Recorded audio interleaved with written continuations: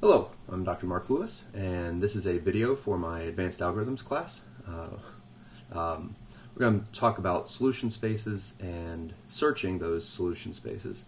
So the problem that I often like to refer to, and I show it to my classes in earlier semesters, is solving a maze.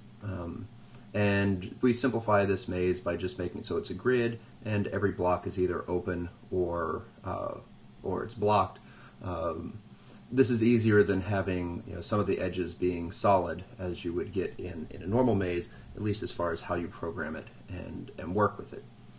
So if we had a problem such as finding the shortest path through this maze, we might start here, and if we write this recursively, we wind up checking after this, we check these two locations, and then from each of those, we can check the next set of locations, and from each of those, we can check the next set and the next set. And you can picture the way this works as a tree. So you start at the starting location, and then in this case, there were two squares that we could go to after the starting location. Those two right there. And so I would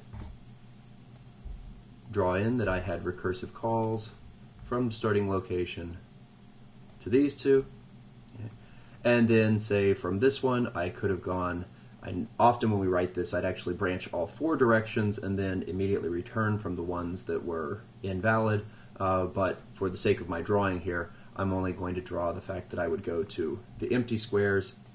So I have another one here and another one here. And of course, the way the recursive function does this is it actually goes all the way down to the left, depending upon the order in which we did our calls. That would wind up being some path through here, and that path would either hit a dead end, and then we'd have to step back, or it would wind up getting to the finish. That whole point of it, if it runs into a dead end, it has to step back. That actually gives the name to the approach of doing this with recursion. And if you do this with recursion, it is commonly referred to as backtracking. And so this is one of the algorithmic techniques for searching a solution space like this, where you try a path as far as you can go. As soon as it goes wrong, you take a step back and you try a different route. And once that goes wrong, you step back until you can try another route. And you keep doing this, and so it does a depth-first traversal of the tree for the solution space, going all the way down and then stepping back up, and then all the way down and stepping back up, and all the way down and stepping back up. And it combines the results to find you the one that was optimal for what you were looking for. In the case of the maze, we're often looking for the length of the shortest path, or for the shortest path itself. Okay, and so this is not the only way to search through a solution space, though. This is what you happen to get if you do a recursive solution, but you don't have to write this recursively. Of course, the recursive solution is inherently using a stack. It's using the call stack. The function call here remembers where it is, so when you push this call onto the stack, that is still there, remembering that we need to go this way, and so when it pops back off, it goes in the opposite direction. If you have something where the tree goes too deep for your call stack, you can implement this using a while loop, and you can do something like stack.push of the initial case, and then while stack non-empty. I'm writing this in pseudocode.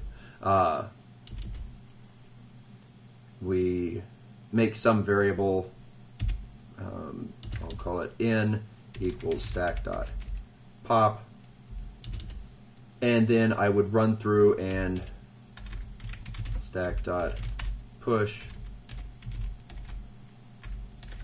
n's children. Then do whatever processing it was that I needed to do to check to see if this were the if I had gotten to a solution. And so Because this is using a stack and the objects come off in a LIFO ordering, so that the last thing in is the first thing out, it would wind up going down to a child and going to a child and going to a child before it went to the siblings. What if instead of being a stack, though, we change this to a queue?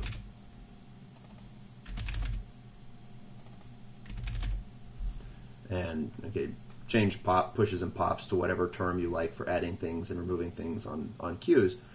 Then what happens? Okay, well, this same type of algorithm is no longer going depth first. Instead, this would be a breadth first traversal. And that's something we don't refer to as backtracking in the algorithm's terminology. This is called branch and bound. And you can make an argument that this maze problem here would actually be done much better in branch and bound than it is through backtracking. And the reason is that because this goes across each row, you use branch and bound in situations where what you're looking for is going to be high up in the tree. In the case of the maze, the first node, however deep it is, the first node that gets to the finish, that's your answer. That's the one that you wanted. And so you don't have to keep going down the tree. There could be paths that are much longer than that, but you don't need to search them because you really don't care. The problem with branch and bound, so with the backtracking, when you do this recursively, you only have to manually implement a stack if you're actually going to overflow your call stack. And it would be extremely weird to have a tree whose depth was so large that you overflowed a heap-based stack. However, with branch and bound, let's just consider the case of a tree that grows that's completely binary, like this. Now, of course, that's not quite the case for this maze, but there are lots of problems where the tree that you're searching for for your solution space would be a binary tree. So at the first level, we have one node, and our queue has one thing on it. After we process this one, it then has two. After we've processed all of those, the next level has 4, and then 8, and then 16. And so the number of values that are stored in here is going to grow as 2 to the n. Oh, and does that button not? Oh, that's just an increased font size. Bummer. Don't have an easy way of changing that to a superscript, and I'm not going to bother for the video. So this grows as 2 to the n, and that exponential growth means that you're not going to be able to push this very far down. By the time you go down 30 levels, you will have on the order of 1 billion elements that are in this queue.